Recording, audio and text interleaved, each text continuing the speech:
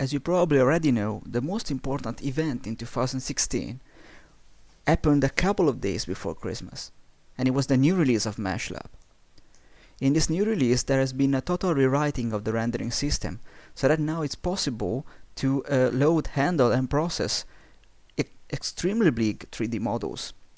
In addition to that, there was a rewriting also of the way that rendering modes are handled, with a lot of new possibilities, and to have different rendering modes and combinations of rendering modes with the different layers that you can put inside of a Meshlab project. There are also a couple of new important features, like for example the image registration using correspondences of the screen Poisson reconstruction, and clearly there has been also a lot of bug fixing and rewriting of part of the code. So the channel needs some maintenance.